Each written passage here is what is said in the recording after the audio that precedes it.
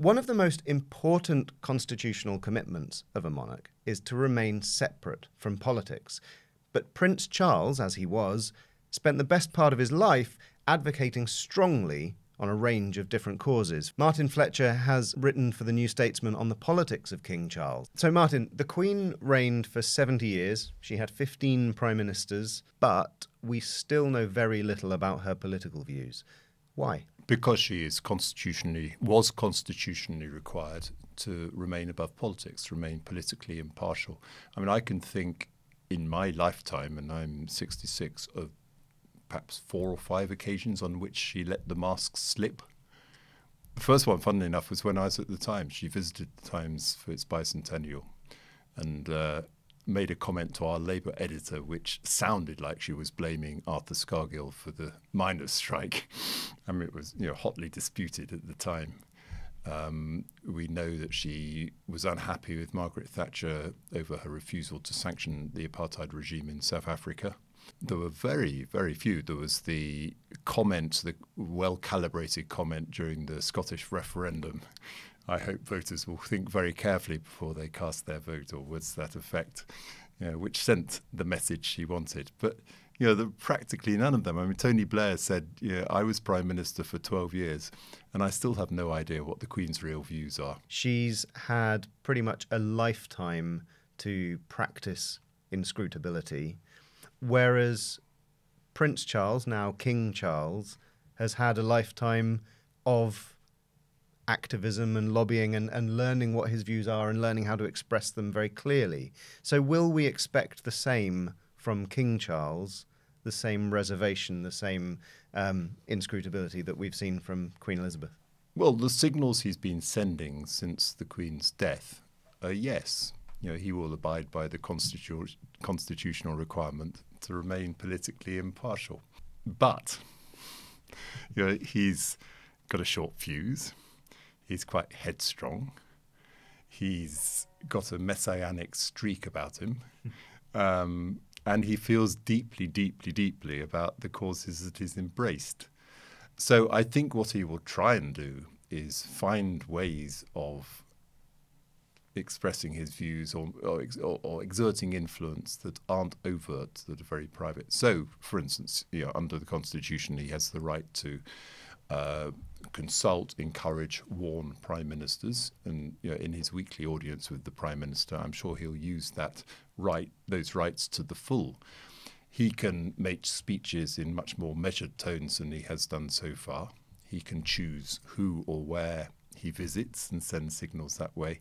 He's already signalled quite strongly that he will use Prince William, the new Prince of Wales, to make speeches on the causes that they both embrace: conservation, climate change, that sort of thing in the environment. So I think he will attempt to be more subtle about it. But the idea that he's just going to stop championing these causes, I think is far-fetched. And I'm not sure he has the self-restraint to stop himself from doing that. Yes, because his character is rather different from that of his mother's, isn't it? So how do you think that will inform his approach in, for example, his private audiences with prime ministers? Well, she was self-effacing, modest. She wasn't. She didn't assert herself. I think Charles is very different. I think he's always wanted a role in life. He's spent his first 30 years searching for one. He finally found it, which was championing causes which at the time were not fashionable, be they social or environmental. And I think he's very proud of what he's done. And I think he feels vindicated and emboldened by the way, for instance, that climate change, when he started talking about it 50 years ago, he was regarded as dotty in his own words. Now it's very mainstream, and he's taken the credit. And he's going to want to carry on championing those causes. That's his raison d'etre. He's just got to find a way of doing it. I mean, the other problem he faces is he's caught in this dilemma, isn't he? He doesn't have the popularity of his mother. And really the support for the monarchy at the moment is support for her, for his mother.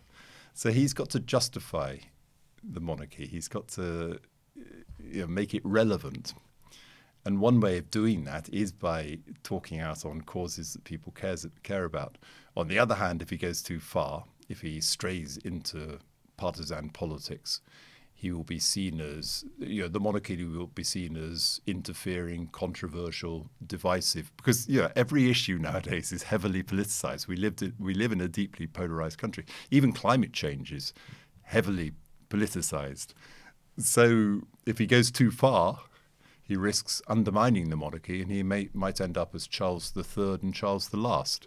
Charles found a role as Prince of Wales to advocate and, some say, sort of meddle in political affairs. Why do you think it was important for Charles to do that? Because he wanted to make a difference. He wanted to be a man of consequence.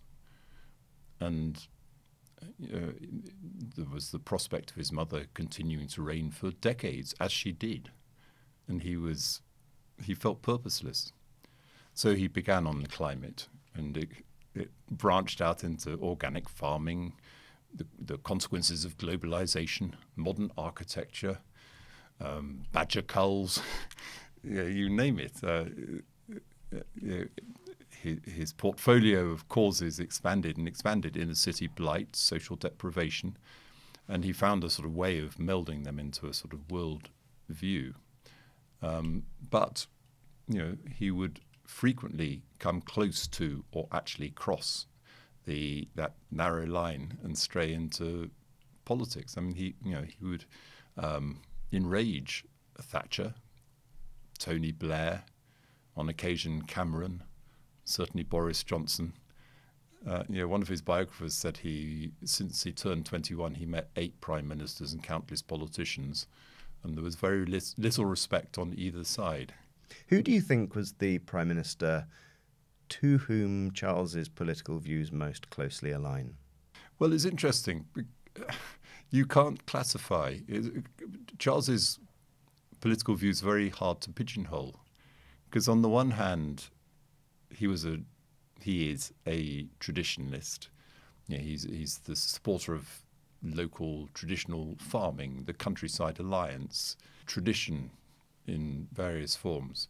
But on the other hand, he fought to ease social deprivation, fought for the inner cities, fought for climate change. He embraced any number of progressive views. So he's quite difficult to. It's difficult. Someone asked me which party he would vote for. I have no idea. I think one prime minister accused him of being a social democrat, social SDP supporter, but we don't know. And I mean, he is quite idiosyncratic in the causes he embraces. Which prime minister would he be closest to? I mean, I'd be tempted to say Tony Blair, except he clashed with Tony Blair quite a lot on Labour's education policy, on badger culls, on various subjects. I think Blair was infuriated by him. In the piece you mentioned that he had some training from David Cameron. Is that right? Well, David Cameron said that on the BBC last Sunday, on the Laura Kuenssberg show. David Cameron did say he was a brilliant listener, a brilliant questioner, and he had the skills that would mean that those weekly audiences were really useful for both him and for the Prime Minister. If you're enjoying this interview so far, please hit the like button below. That will really help other people to find it, and leave us a comment. Thank you. One of Liz Truss's first challenges is the energy crisis. Indeed, news of the Queen's death broke on the day when Liz Truss was announcing her plans to help people cope with their energy bills. And as part of those plans, Liz Truss has cancelled the moratorium on fracking. And she and Jacob Rees-Mogg have been talking about increasing the UK's production of oil and gas. And at the same time, they've got the issues of sort of the pledges that they've made to try and achieve net zero by 2050. Climate is going to be a very pressing issue during King Charles's reign, and he's been advocating on the issue for decades. How is he going to respond if Liz Truss's right-wing government seek royal assent for bills with which he vigorously disagrees? This is really interesting because, for the first time, we know exactly what a monarch's views are. So if Liz Truss comes to him and seeks royal assent for a bill that dilutes the commitment to net zero by 2050, for example. It doesn't have to be on the environment. It could be a bill, that jettisons the Northern Irish Protocol and endangers the Good Friday Agreement. What is he going to do? I mean, the first thing he'll do is, in private, he will use his access to the Prime Minister, his weekly audience, to very forcefully argue against it, I suspect, to press his case. But if the Prime Minister doesn't listen, if she proceeds with her plans, and she's fairly doctrinaire as well, what gives? Does he give royal assent to a bill, or does he read out, in the sort of opening of Parliament, a bill with which he obviously and profoundly disagrees? It's going to be really, really interesting. And Mike Bartlett, the playwright, explored this in his play Charles III. It might suddenly become much more relevant and much more real life than we ever imagined when that play was first staged in 2014. What would that mean for the UK if that collision happened? It would be a constitutional crisis. And I don't know. We haven't been there before. We'd be in uncharted territory because obviously, the Queen never did that. I mean, I guess the sort of dispute with Margaret Thatcher over South African sanctions was as close as we came to a public falling out between the monarch and the Prime Minister. But, they resolved that in private.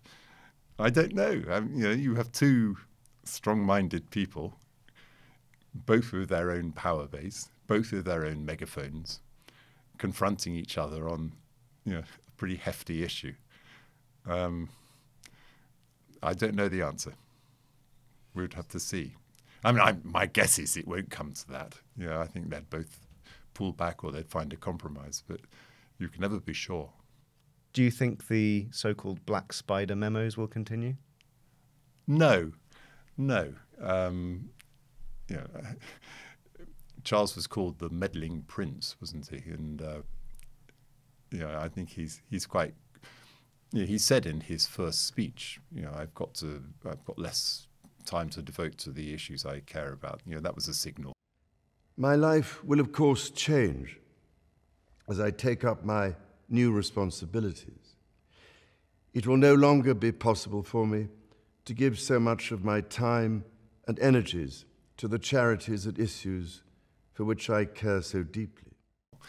He's got to stop doing that. He's got to stop summoning ministers to, he used to summon them to Clarence House, to wherever he'll be based now. No, he's going to be much more circumspect about that sort of thing. I mean, that's an example of how he can accommodate himself to his new position. I think his speeches in the last few years have by and large become much more measured. I mean, there was the case of him calling Boris Johnson's Rwanda policy appalling, but I mean that was a statement he made in private and got into the public realm. I think his speeches have been softer in tone than they would have been a decade ago, for instance. But this is a challenge now, isn't it, for the modern king, which is when, Elizabeth came to the throne, it was the age of the wireless.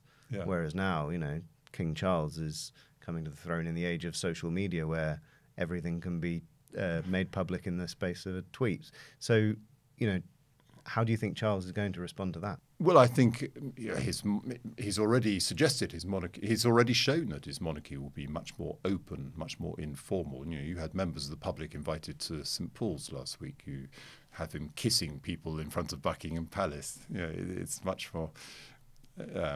His language is much more personal than the Queen ever used.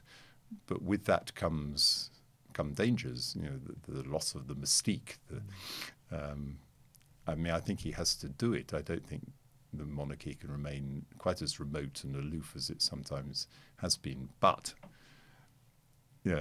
as I've said before, he can be quite outspoken. He's got a lot of his father about him. There's slightly the off the cuff remarks that turn out to be rather explosive.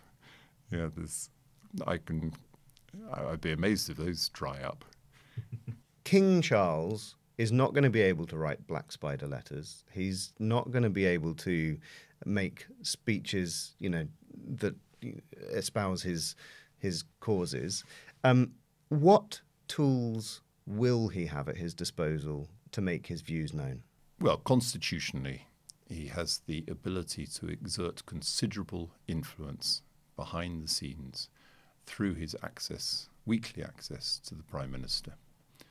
And I've no doubt that he will use that to the full.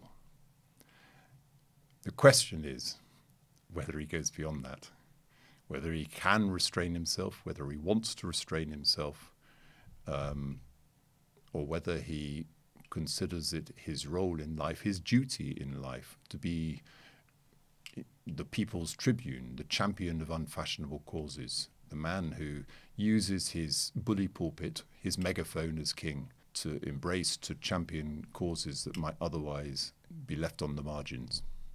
Well, we will wait and see. Martin Fletcher, thank you very much. Thank you. You can read Martin's feature online at newstatesman.com or in the New Statesman magazine. Our political editor, Andrew Marr, spoke to the New Statesman's podcast team about how the UK is likely to change after the death of Queen Elizabeth, and you can watch that video right here. If you would like more videos from the New Statesman, please make sure that you subscribe to this YouTube channel. We release new videos every week to help you understand what's really happening in UK politics.